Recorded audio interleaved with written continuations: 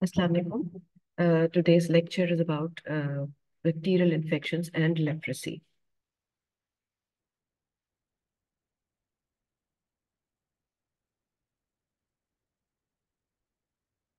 Now, common bacterial infections, there are many bacterial infections, but we'll be dealing with those that are presenting primarily in the skin, like impetigo, staphylococcal scarlet fever, erysipelas, cellulitis. There is a lot many, and mycobacterial infections like tuberculosis and leprosy. Now, what is impetigo? It is a contagious superficial pyogenic infection of skin. There are two types, the non-bullous variety and the bullous variety. The non-bullous is more common. It is usually due to streptococci, but may also be due to staphylococcus. The bullous variety is due to Staphylococcus aureus. Non-bullous is more frequent, white outbreaks worldwide in school-going children. Overcrowding, hygiene may be associated with scabies, and there are crusted, honey-colored, dirty, scarred lesions. The bullous variety is sporadic. It is caused by the localized exfoliative toxin of Staph aureus, and the split is below the granular layer, that is the stratum granulosum. It is clear, thin, and there is no scarring, and there is usually no systemic involvement. Diagnosis is by swabs for culture and the biopsy. Management often self-healing. We do not require any treatment or just supportive measurements, cleansers. Topical mupirocin is very important, especially intranasally in the nostrils, because the organism usually comes from here. So prophylactically for a longer time, even after the infection has settled, mupirocin is good to be applied in children. Systemic antibiotics, flucloxacillin and coamoxiclav. Now this is a picture. We can see this is the dirty, crusted looking. This variety is the streptococcal, and this is the staphylococcal variety, the cleaner one with less scarring. Erysipelas, Streptococcus hemolyticus agent. It is the infection of skin and subcutaneous tissue. There is a prodrome, and the morphology shows sharply demarcated red unilateral lesions. It is often confused with cellulitis. Cellulitis is diffusely inflammation of the loose connective tissue. It is not an infection. There is raised, hot, tender area, red area. It is more diffuse, not well demarcated. Bullous suppuration and necrosis may be present over it. This is erysipelas.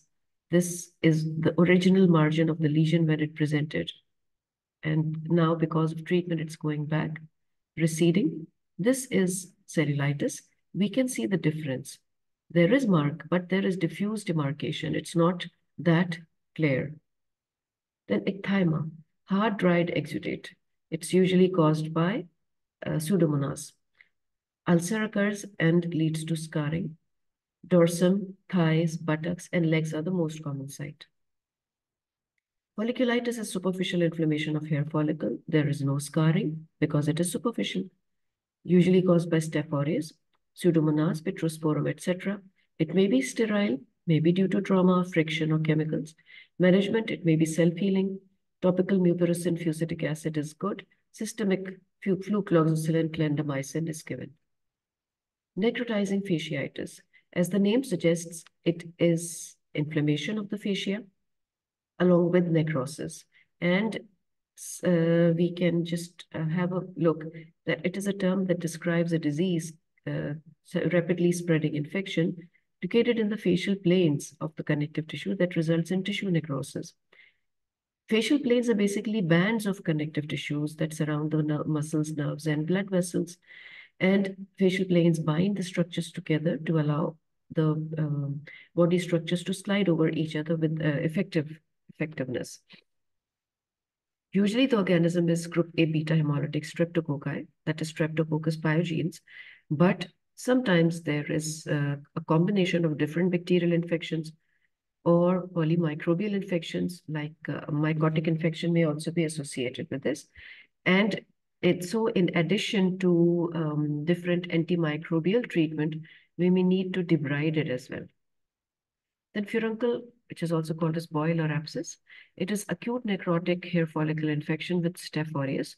It may not be centered on hair follicle and it is deep, so it may scar. Usually occurs in adolescence. It begins as a pustule, like folliculitis, but then the inflammatory nodule, then necrosis, and then a scar, and can cluster as contiguous follicles to form a carbuncle. This is a picture of carbuncle, in which the basic underlying collection of pus is same with multiple openings. It may be predisposed by diabetes, malnutrition, cardiac failure, obesity, prolonged steroid use, or generalized dermatosis. Dome-shaped, acutely tender, may become 3 to 10 centimeters. Then suppuration occurs, pus discharge from multiple orifices, necrosis of skin, yellow slough, usually on back of neck and shoulder. Systemic symptoms may be present, results in scarring. Swabs are needed for culture. Management, in addition to topical and systemic antibiotic, incision and drainage is a must. Then we come on to Hansen's disease, which is leprosy. Leprosy is a very old disease. You must have heard that Hazrat Isa or Jesus used to heal the lepers who were shunned by society. It is recognized in ancient China, Egypt, India, and it has left behind a terrifying image of disfigurement, mutilation, and rejection from the society. Mother Teresa established 119 leprosy centers in India and treated 150,000 lepers. In Pakistan, who is this? Dr. Ruth Pharr, who established Mary Adelaide Leprosy Center in 1956. It has different centers. Centers are present in Pindi, Karachi, other areas.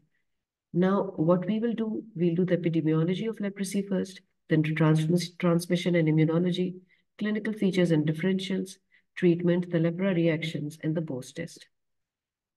Chronic granulomatous infection caused by Mycobacterium leprae, acid-fast, slow-growing bacillus, obligate intracellular, so we cannot grow in culture in the lab. Affects skin, nerves, upper respiratory tract mucosa, and the eyes, causes progressive damage if untreated. It was discovered by Gerhard Hansen in 1873. That is why it is also known as Hansen's disease. This is a picture with the Zeal-Nelson positive. Epidemiology, elimination of leprosy was considered 2005. Till 2005, it should be eliminated, but still there are pockets. The prevalence has although dropped by 99%.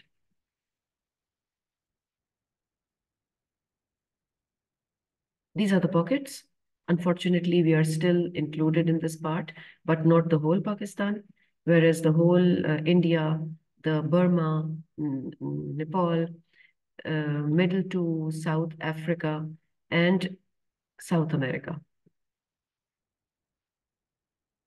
In Pakistan, there are new multibacillary cases in which children, adults, those with grade 2 disabilities, relapses, all are present. This is a picture showing the percentage of leprosy in different parts of the provinces of Pakistan. And unfortunately, in Sindh, it is the highest number. And out of that, in Karachi, it is the highest, 52%. Total leprosy cases. Now, ethnic distribution. This is only for academic purpose. It has nothing to do with the ethnicity, but the statistics that have shown that it is common in 20% of the Urdu-speaking population, 20% in the Baloch, then 13% in Pashtuns, then 10% in Punjabis, in Saraikis, and Hinkos, then in Bengalis, then 7% in Hinkos, 3% in Sindhis, 3% in Tharwi and Brahmis. Major referral hospitals in Pakistan, there are two, the MALC in Karachi and the Rawalpindi Leprosy Hospital. This is a picture of the Karachi center. Then there are district headquarter hospitals as well, where there is staff which are trained at MALC. Then there are patients of leprosy. Then they do the screening and the default tracing, provide the standard MDT free of cost, and the patients with complications are referred to the main referred hospitals. Now, how is it transmitted and what is the immunology? Mycobacterium leprosy survives in Warm, humid environment for 16 and 48 days in the moist soil. There are some natural reservoirs as well, the armadillo, monkeys, rabbits, and mice. Bacilli discharged from the nose are inhaled by a susceptible person, taken up by the alveolar macrophages, disseminated through the blood, spreads to nerves and skin. Then the bacilli proliferate, especially in the Schwann cells, which are the favorite cells of the bacilli. The incubation period is 2 to 5 years, and the symptoms can take 20 years to develop. Now, the classification. This is important for treatment, and this is important to predict the risk of development of complications and the lepra reactions, and of course, for prognosis. There are two systems, the Ridley-Joplin system, which uses the clinical, histopathological, and the bacteriological index.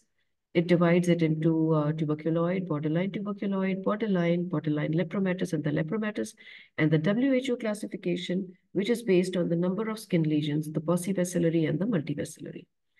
Immunology, intracellular pathogen recognized by innate immunity. Macrophages recognize and present the antigens, and the immunological response mounted by the host dictates the clinical phenotype. That is, it is the host reaction that tells what type of leprosy will the patient have. The polar forms conform to an immunological paradigm.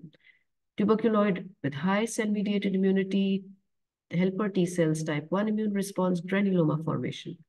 The lepromatous variety has low cell-mediated immunity, a humoral Th2 type response, bacterial dissemination with no granuloma formation. The borderline formation is immunologically dynamic and moves between the two poles depending on the immunity of the host later on. And these immunological shifts underlie the lepra reactions. Now, this is an algorithm which shows Mycobacterium leprae infection, subclinical, initially indeterminate, which is the initial phase. Very good immune response, spontaneous recovery. Patient doesn't even know that he had leprosy. Then strong cell-mediated response, polar tuberculoid. Deficient cell-mediated response, polar lepromatous. Variable cell-mediated response, borderline. Borderline is again divided into the tuberculoid, borderline lepromatous, and the lepromatous. Okay, this is according to Ridley-Joplin. Then microscopic analysis in the borderline tuberculoid and the tuberculoid variety, the organism is negative. We do not see the Mycobacterium leprae, whereas it is positive in the borderline lepromatous and the lepromatous pole. Treatment group, this is paucibacillary and this is multibacillary. It has 1 to 5 skin lesions. This has 6 or more skin lesions. Clinical features, early signs, very subtle and occasionally slow, usually over years. First symptom, numbness and loss of temperature sensation. Cannot sense very hot or very cold temperatures. As the disease progresses, the sensations of touch, then the pain, and eventually deep pressures are increased or lost. The incubation period is 2 to 10 years. So the patient even doesn't remember when he was initially infected. Then there are many peripheral nerves involved. And this affects all sensory, motor, and autonomic function. Nerve enlargement due to granulomatous inflammation. Caseation necrosis occurs. Nerve pain is misdiagnosed as joint pain and will present as a painless burn or ulcer because the patient has neuropathy. Indeterminate, you cannot easily actually say that this is leprosy. Then, tuberculoid variety, single or few lesions, asymmetric, split skin smear is negative. I will be attaching the video of how to take a sample of the slit skin smear so you can see. This is the slit skin smear, which is negative, scaly, dry, hairless, anesthetic area, but this has good prognosis and often self-heals. But damage to peripheral nerves is limited. Borderline tuberculoid, more numerous lesions, patches larger, may become plaques, still asymmetrical, well-defined, large, satellite lesions develop. The slit skin smear is still negative. And the borderline lepromatous, you can see the abundance of the lesions, numerous hypoaesthetic lesions, almost symmetrical, and now the slit skin smear starts becoming positive. Lepromatous leprosy is the most disfiguring one. Actually, this is the one which gave the alarming and mutilating picture of the people, of which the people were scared at the ancient times. Skin changes are poorly defined, symmetrically distributed, hypopigmented lesions, nasal mucosa affected, stuffiness and epistaxis may be present, dermal nerve destruction leading to glove and stocking neuropathy. Okay, then peripheral edema of the legs and ankles due to increased stasis, peripheral nerves involvement late. Leonine facies like the lion, loss of eyebrows, nasal collapse, lumpy earlobes. This was the picture. This is the actual picture, just like lion's face. The skin thickness, leonine facies, eyelash, eyebrow loss, medurosis. Then saddle nose deformity due to septal perforation. Pure neuritic leprosy often affects the peripheral nerve trunks in the absence of cutaneous signs. Often the patient doesn't present to this derma department. Complications of leprosy, leonine facies, medurosis, disfigured lobes, then flexion contractures, gynecomastia, then claw hand, flexion contractures, leg of thalamus, corneal anesthesia, saddle nose, trophic ulcers, orchitis, shortening of digits, acquired ichthyosis, foot drop, and hematose. Medurosis, saddle nose, blindness in the left eye in this patient. You can see the autoamputation. Causes of blindness may be due to different, through nerve damage and by direct bacillary invasion, leading to leg of thalamus, corneal ulceration, acute or chronic iridocyclitis, secondary cataract. Differentials. These are the common differentials. So patient may present with either of these, and we may think that it is P. alba, P. versicolor, vitiligo, cutaneous tuberculosis, sarcoidosis, and in actual, it may be tuberculosis. Differentials in nerve conditions are these. Now, how to diagnose? Presence of skin lesions with definite sensory loss or thickened peripheral nerves is highly suggestive. Laboratory diagnosis, collection of specimen from the biopsy sample skin, from the scraping, nasal exudate, the Ziehl-Neelsen staining, AFP, accumulated in the intracellular encapsulated globular masses, leprosy globi, as they are said, cultivation is not possible. Rarely nerve biopsy may be needed for the pure ones. Now, the bacteriological or bacillary index interpretation. As mentioned, bacilli are not found in the indeterminate group in the borderline tuberculoid in the polar tuberculoid, but they become positive in the borderline lepromatous and the lepromatous, polar lepromatous. And as they increase, the number of bacillary index increases. It depends on the how many bacilli are seen in oil immersion field in one glance.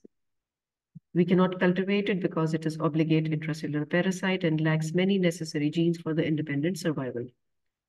Armadillo, rodents are the natural reservoirs. Now treatment.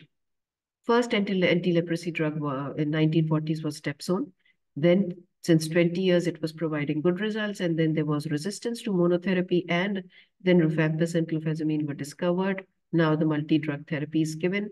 Often this is the first line treatment. Often after that, there is a second line treatment as well. And this is provided free of cost by WHO. Simple and prevents the disabilities from developing. Patients are non-infectious within 72 hours of treatment. This is a good point. No resistance has developed. Relapse rates are very low.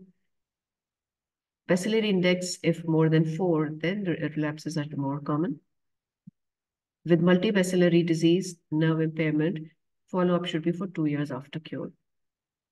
This was a child before treatment. She's a child of 7 years. Can you imagine? She doesn't look like 7 years in this picture. And after treatment, 2 years with antibiotics, that is anti-leprotic medicines, her appearance has improved dramatically. MDT, supervised and unsupervised. That is, the patient comes monthly, he's given these treatments, and then he's given medicines for daily taking. For the possibacillary, 6 months treatment. So you see, in the possibacillary, we do not give clofazimine. Single lesion, paucibacillary, rifampicin or fluoxetine, which is the second line plus minocycline second line. Second line drugs are minocycline, clarithromycin, moxifloxacin, and ethionamide. Now there are side effects like clofazimine. Crystals are deposited, may cause enteropathy, ichthyosis, reddish-brown skin, and conjunctival discoloration and darkening of the involved skin, but this is all reversible. Depsone side effects, hemolysis, especially in G6PD deficiency. So in patients with G6PD deficiency, we cannot give Depsone. Cytopenia, severe hypersensitivity syndrome. All this is reversible. Counseling is important because it is not a hereditary condition. It's not a curse of God. It is not due to past sins. It should not be made a social stigma. It is not dependent on caste or class. Doesn't always lead to deformity. Is 100% curable being a bacterial disease. The patient may lead a completely normal social life and it should be encouraged, especially with the relatives. Now, preventing disabilities. Secondary damage to neuropathic areas must be prevented. Advice on protective footwear. Self-examination should be taught and early trauma recognition should be done. Now, what are lepra reactions? Erythema nodosum leprosum. Fever and crops of new painful erythematous nodules appear during treatment. They affect face and extensor surfaces due to antigen antibody complex deposition and may be recurrent or chronic. Systemic symptoms are present. It is seen in patients with high bacterial load and extensive skin lesions, so it is common it's a lepra reaction of the lepromatous variety. High dose prednisolone and thalidomide has to be given. Type 1 lepra reaction is seen in the borderline tuberculoid, borderline, and the borderline lepromatous during treatment. The pre-existing lesions become fiery. Symptoms are rare. Edema of hands, feet may occur, and it is recurrent. No new lesions are present, but the patient is systemically better. Now, this is acute neuritis requiring nerve decompression. Lepra 1 reaction, high-dose steroids is enough. We do not need to give any clofazimine or thalidomide or anything. And multi-drug therapy should be continued during a reaction. Leprosy in a pregnant female. ENL reactions occur throughout pregnancy and lactation. Type 1 reactions improve during pregnancy, but may occur and may increase in parturition and post-delivery. Onset of nerve damage is early. HIV does not increase the susceptibility to M. leprae or alter its clinical picture. Similarly, Mycobacterium leprae does not alter immune function decline, unlike Mycobacterium tuberculosis. The response to MDT is unaffected. Reactions may occur with increased frequency in type 1, especially type 1 reaction in HIV. Latent leprosy infections may be unmasked as iris, that is the treatment that is given following ARV. Now, the recap, leprosy is an infectious but curable condition caused by Mycobacterium leprae. It has been eliminated globally, but pockets of high endemicity remain. It is transmitted after close contact with a leper. It is the most severe disfiguring form, like lepromatous leprosy. MDT provides a simple cure for all types of leprosy. There can be paradoxical worsening during treatment due to lepra reactions. There is a need to increase expertise and number of skilled leprosy staff to reduce deformities. There should be no discrimination of a leprosy patient. And according to Mother Teresa, the biggest disease today is not leprosy or the tuberculosis, but rather the feeling of being unwanted. Now, this is a small test. You can check it, do it yourself. I'm just going over quickly. You can do it at home yourself. Tuberculoid leprosy, lepromatous leprosy, borderline tuberculoid leprosy, lepromatous leprosy. There is facial nerve damage and loss of eyelashes. Wasting of the right muscles due to ulnar nerve damage, claw hand indicating both ulnar median involvement. Dressing because of anesthetic foot ulcer. Foot drop is due to common peroneal nerve involvement. Type 1 lepra reaction or the reversal reaction. Erythema nodosum leprosum reaction. Thank you.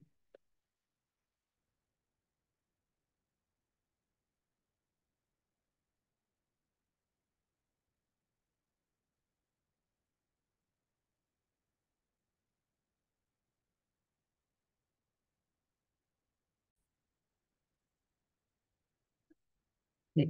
Assalamu alaikum. Today's lecture is about acne. Acne is a very common disease that is present in the teenage, especially in the younger adults. Now, what is acne? It's a multifactorial disease caused by abnormalities in the sebum production, follicular desquamation, bacterial proliferation, and inflammation. It's a disease of the adolescents and the young adults. It's one of the most common cutaneous disorders in the West and even in our countries, but in our part of the world, it is the infections that are more common. Now, what are the questions regarding acne? How does acne develop? What are the factors affecting acne? What are the predisposing factors? Is it familial, associated with dust or diet, cosmetic causes, drug causes, any stress role? It's a disease of the pilosebaceous follicles. There are 4 factors: retention hyperkeratosis, increased sebum production, proliferation of the Propionibacterium acnes, and the inflammation. It commences in the pilosebaceous units in the dermis. Pilosebaceous unit means hair follicle and the sebaceous gland. They are connected to the skin by a duct and infundibulum through which the hair shaft passes. There are the non-inflammatory acne, which is characterized by the closed and open comedones, and the other acne is the pustular acne. Then there is increase in the activity of sebum glands, sebaceous glands, and the epithelial tissue lining in the infundibulum. The glands produce more sebum, causing increased oiliness of the skin. The epithelial cells become more distant, durable, and stick together to form a coherent horny layer, which blocks the follicular channel. This gives rise to microcomedone. That is, we don't know about it, that it is something has formed under our skin. Normally, what happens, the epidermal cells continuously slough off and move to the surface of the skin with the sebum. As more cells in sebum are added, the comedone becomes enlarged, the whitehead, and is called a closed comedone because before its contents reach the surface of the skin. If the plug enlarges and protrudes from the orifice of the follicular canal, the top becomes open. It's now called as an open comedone. Its contents appear open to the surface of the skin, and the tip may darken, blackhead, because of the accumulation of melanin that is produced by the epithelial cells of the follicular lining. Again, the same in algorithm: follicular hyperkeratinization, proliferation plus decreased desquamation of keratinocytes causes hyperkeratotic plug or the microcomedone. Then the sebaceous glands enlarge, sebum production increases, good growth medium for Propionibacterium acnes. Plugs provide anaerobic lipid-rich environment. Bacteria thrive, inflammation results. Chemotactic factors attract the neutrophils. Depending on conditions, non-inflammatory, that is the open-closed comedogenic acne, and the inflammatory papillopustular nodular acne. Comedogenic, non-comedogenic, then acne excori, which is more common in the females due to picking up of acne, mechanical or contact acne due to the things that come in contact with acne. Acne conglobata is a serious condition with draining sinuses but no systemic features, usually occurs in males. Acne fulminans with the same features like acne conglobata with the nodulocystic lesions with draining sinuses along with the systemic features. Then the rosacea, which is actually a misnomer. It's not an acne, but it's called as acne rosacea. It's not acne. This is a picture of comedonal acne. You can see the comedones, and you can see the inflammatory or the papillopustular acne.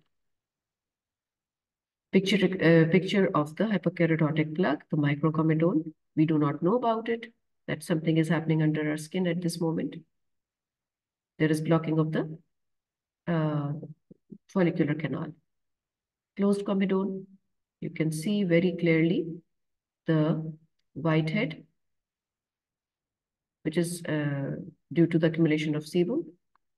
Then the closed, again the same whitehead, closed comedones.